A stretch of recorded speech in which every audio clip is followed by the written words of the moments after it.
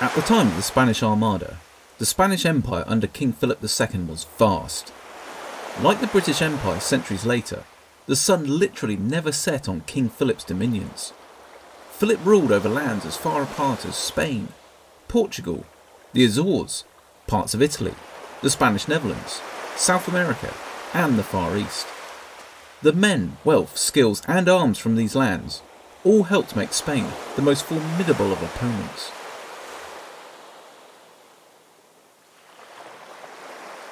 Despite the Armada being made up of many nationalities, noblemen, mercenaries and professional soldiers, the commander, the Duke of Medina Sidonia, maintained a rigid discipline throughout the campaign. In fact, despite the setbacks, running battles and eventual disasters, discipline was surprisingly well maintained. Despite the hammering and battering the Spanish received at the hands of English gunnery, the English had not defeated the Armada, merely temporarily deflected it. On top of this, there was to be no swearing. The Mass was heard on every ship several times a day. Medina Sidonia, though no naval commander, even hung one of his captains for disobeying orders.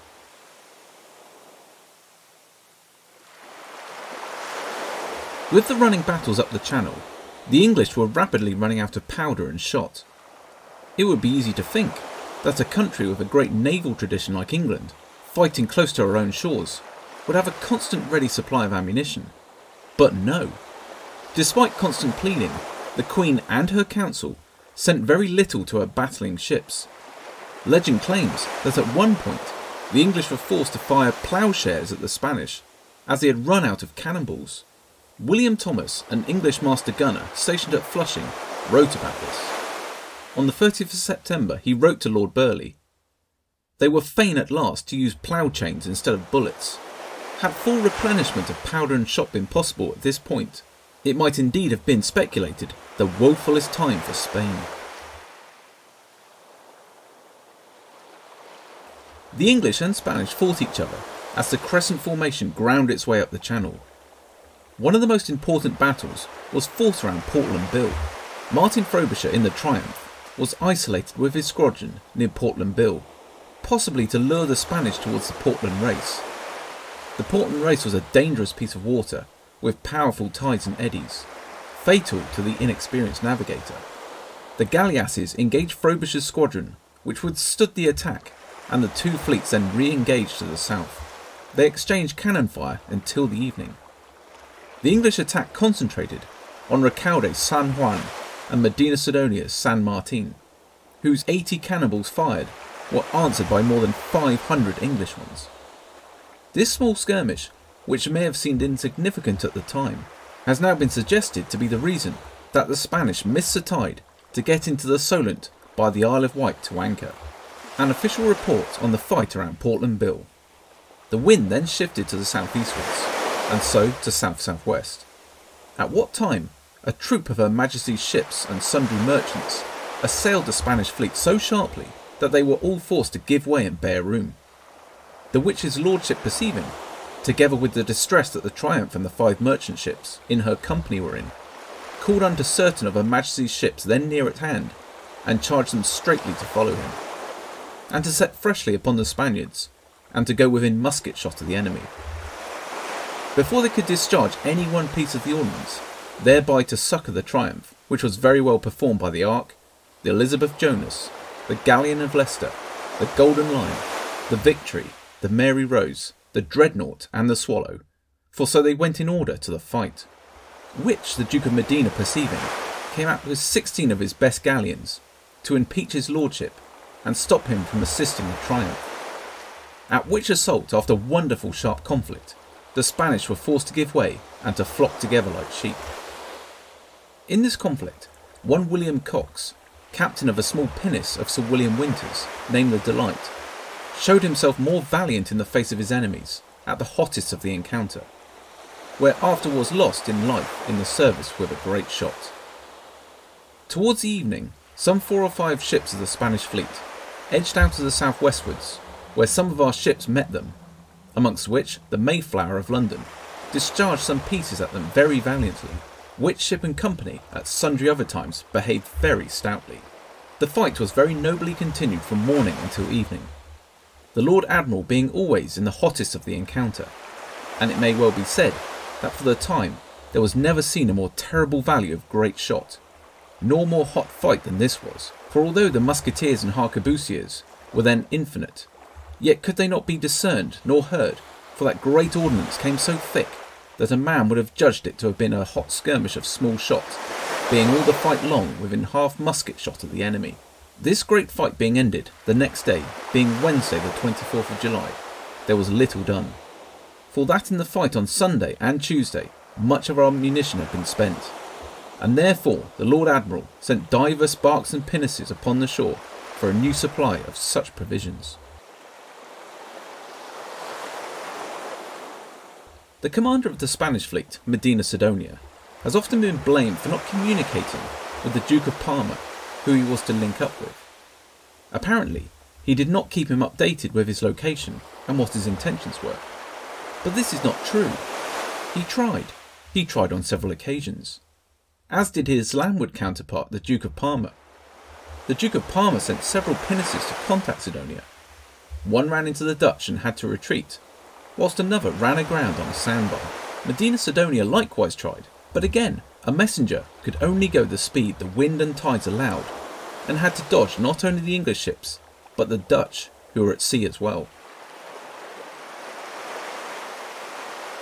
After the engagement around Portland Bill, and the following firefight around the Isle of Wight, the English had nearly enough exhausted their powder and shot from their lockers, and were forced to retire. A report at the time described the desperate battles around the Isle of Wight.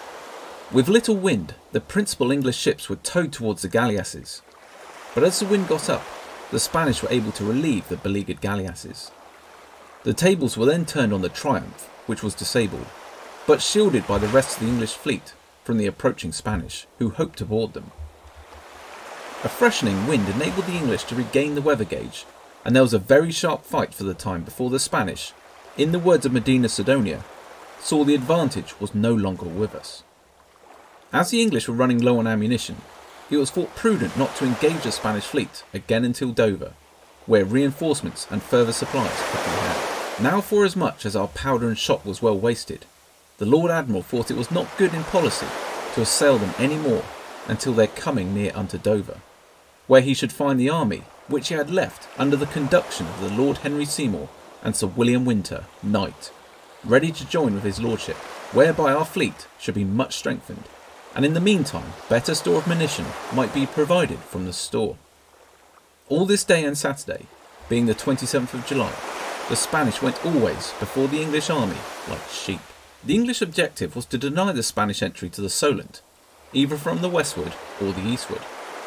The Nonpareil and the Mary Rose, referred to by Howard, were in Drake's squadron.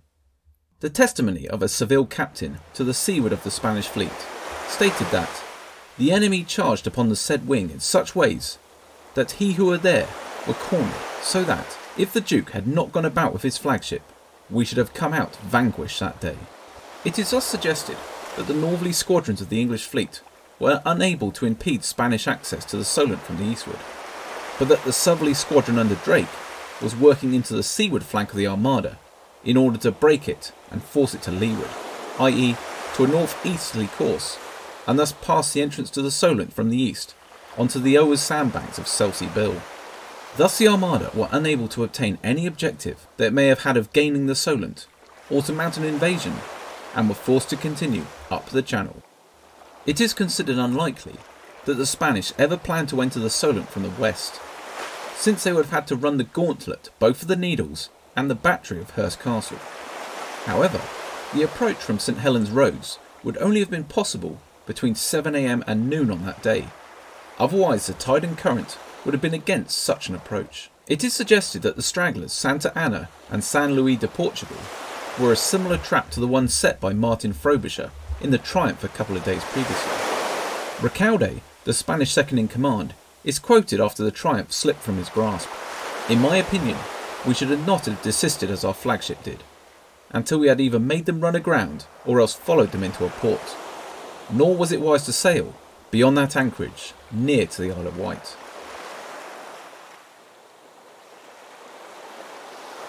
There were no Spanish ships sunk in the Channel, despite the drawn-out battles that took place from the Lizard to well past the Isle of Wight.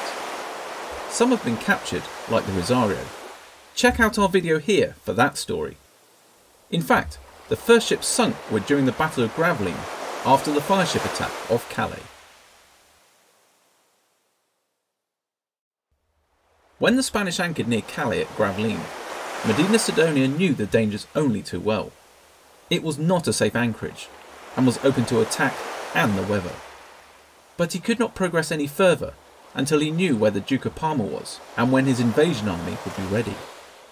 He had written to King Philip II that stated, "If I haven't heard from Parma, I must anchor off the Isle of Wight, as there is no safe anchorage past there."